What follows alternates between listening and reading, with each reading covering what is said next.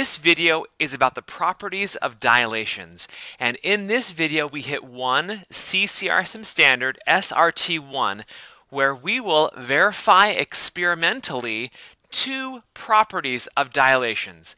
One is that a dilation takes a line to a parallel line, and that a line segment is longer or shorter with the exact ratio given by the scale factor. Let's get started.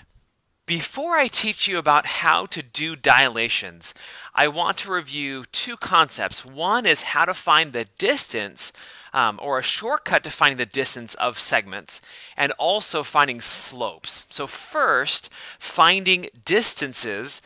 You probably know the Pythagorean theorem, a squared plus b squared equals c squared. Now, if you take the Pythagorean theorem and take the square root of both sides, then on this side, the square root and the square are opposites, and so you get c is equal to the square root of a squared plus b squared. Now, why that's useful to us is that is the most direct way to find the distance on the coordinate plane. Let me show you. So in number one, I know it's a segment, but I can think about it like the hypotenuse of this right triangle or this right triangle. Okay? I typically think about the one underneath it, but you can go either way. Okay? The horizontal difference is 1, 2, 3, 4, and the vertical difference is 1, 2, 3, 4, 5. So this length right here, based on that shortened Pythagorean theorem distance method, is the square root of 4 squared plus 5 squared.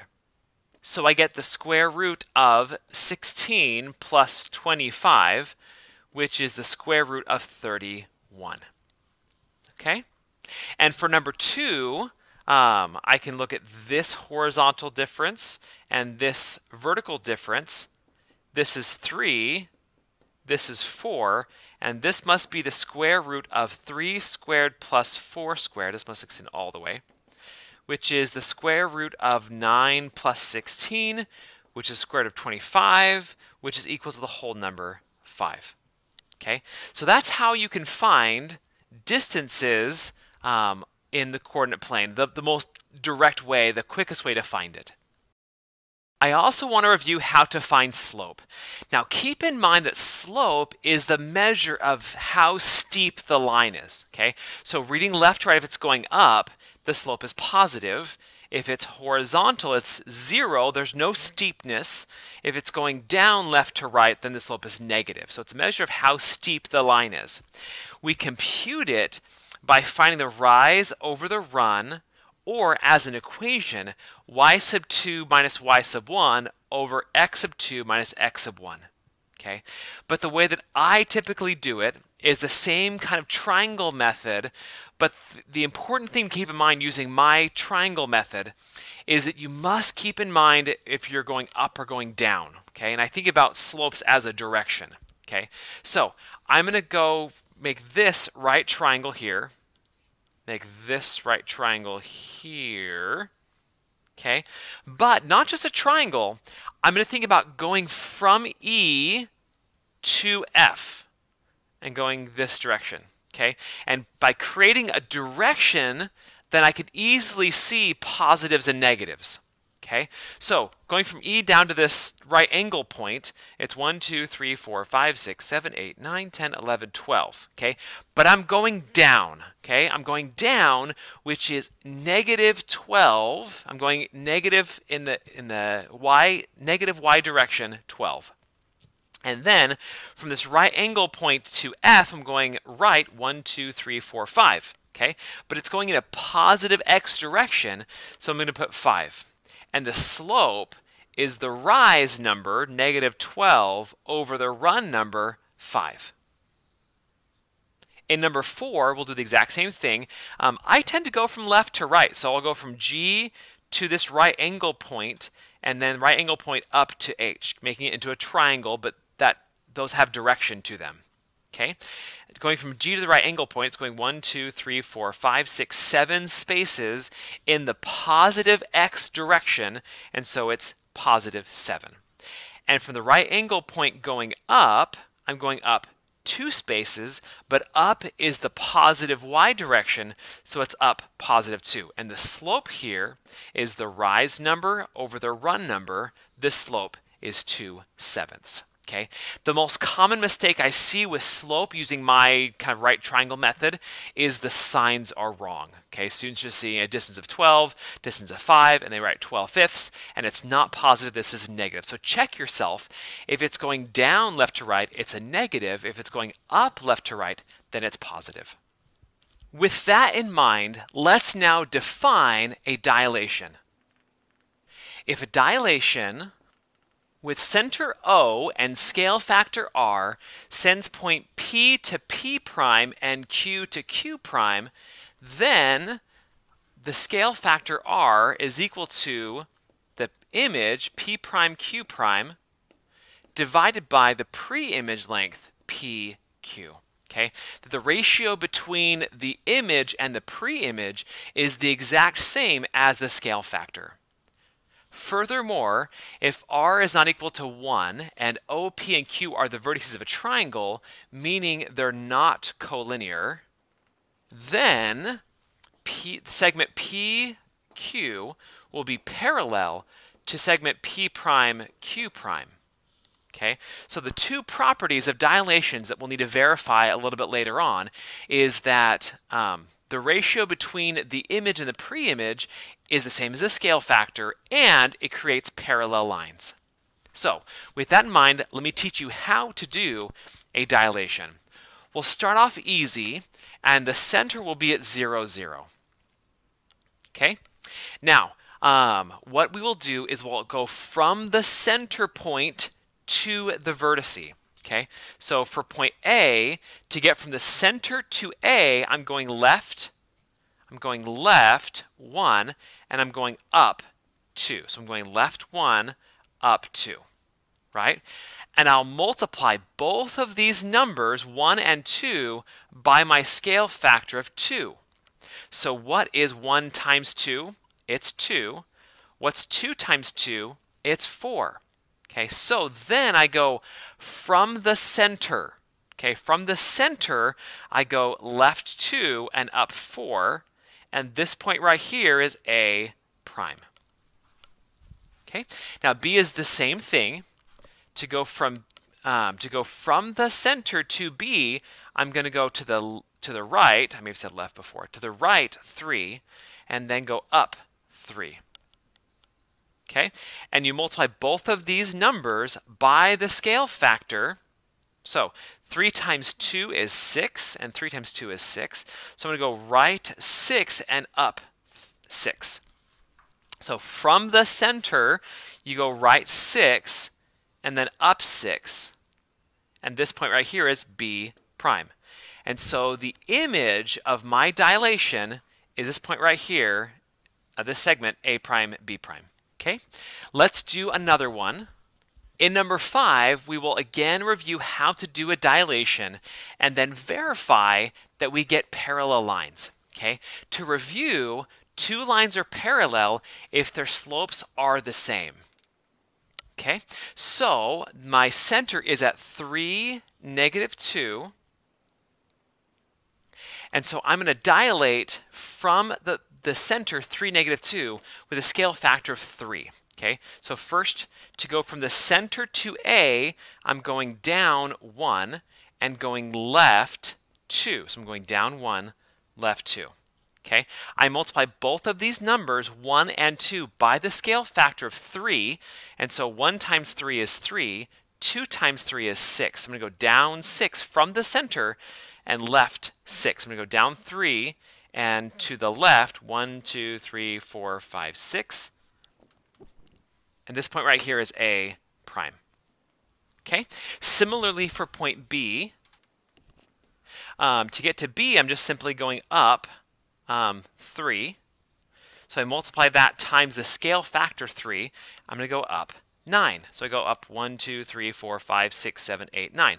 This point right here is B prime. And so the image of my dilation is this segment right here, A prime, B prime. Okay, so now I'm going to find the slopes of both AB and A prime, B prime. The slope of AB, using my triangle method, I'm going to go from A to B. So I'm going to go to the, now maybe it's a little messy. Let me erase my dilation notation there. Okay, so from A to B, I'm going to go to the right 2 and up 1, 2, 3, 4. Okay, now again, I think about it with directions. To the right is the positive x direction, and up is the positive y direction. So I have a positive rise of 4 and a positive run of 2, and so I get a slope of 2. Now to find the slope of A prime, B prime, I'll do the same thing. I'm going to go on this side so I don't overlap my triangles. Okay, I'm still going from A to B, but I'm going to go up. Let's see here, 1, 2, 3, 4, 5, 6, 7, 8, 9, 10, 11, 12. And I'm going to go to the right, 1, 2, 3, 4, 5, 6. Okay, again, both of those is a positive y direction and then positive x direction. So my rise over run is positive 12 over positive 6, which is 2. Okay, so notice I get the exact same slope, and so they must be parallel. So yes, because they have the same slope. So we just verified this property of dilations, that you get parallel lines when you dilate. The other property to verify is that you get lengths that are in the same ratio as the scale factor. So let's do this one. The center of this dilation is at 2, 0, 2, 0. Okay, and my scale factor is 3/2. Okay, so I'll just do the same dilation that I'm used to. To get from the center to point E, I'm going to go to the left 2 and up 1, 2, 3, 4, 5, 6 and up 6. Okay, and so multiplying that by 3/2. Now the way you multiply by a fraction, in my head at least I do, I will first divide by 2 and then multiply by 3. So if I take 2 and divide by 2, I get 1, and 1 times 3 is 3. Okay, and if I take 6 and divide by 2, then I get 3, and then 3 times 3 is 9. So I go up 9. Okay, so from the center point, I go to the left 3, and I go up 9. And this point right here is E prime. For F, I'm going to go to the right 1, 2, 3, 4, and I'm going to go up 2. Okay, and again, using the scale factor 3/2, I will divide 4 divided by 2 and get 2, and 2 times 3 is 6. So I'm going to go to the right 6. Okay, and then half of 2 divided by 2, 2 divided by 2 is 1. 1 times 3 is 3. So I'm going to go up 3. So I'm going to go to the right 6 and up 3. And this right here is F prime. And so what I get is this segment is the image of my dilation. Okay, let me erase this so I don't get it too messy as I look at lengths. Okay, now I'm going to use the method that I taught you a little bit ago earlier with finding distances, that square root method. Okay, and so looking at lengths, this horizontal length is 1, 2, 3, 4, 5, 6, and this vertical length is 4. So this length right here is the square root of 4 squared, well, I usually do the horizontal first. 6 squared plus 4 squared is the square root of 36 plus 16, which is the square root of 52. And to simplify that square root, I'm going to use a factor tree. And as a simplified square root, I get 2 root 13. If you want to review simplifying square roots, there is a video on my YouTube channel. All right, to find the other one, I'll again do this Pythagorean theorem method. The horizontal difference is 1, 2, 3, 4, 5, 6, 7, 8, 9. This square roots this here, it's 9. And this vertical difference is 1, 2, 3, 4, 5, 6. And this length right here is the square root of 9 squared plus 6 squared. So you get the square root of 81 plus 36, which is the square root of 117. Okay? And then to simplify that square root, I will use a factor tree. And I get 3 root 13. Okay? So the ratio between EF and E prime F prime, so I'm going to look at E prime F prime over EF.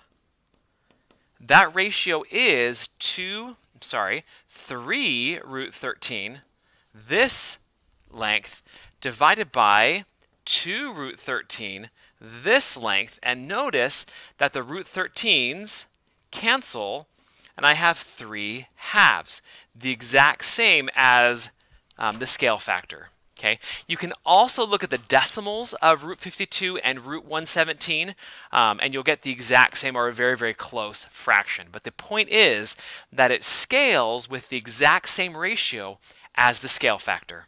All right, this video is about the 2 properties of dilations, that the ratio between the pre-image and the image is the same as the scale factor, and as you dilate segments, you get parallel segments.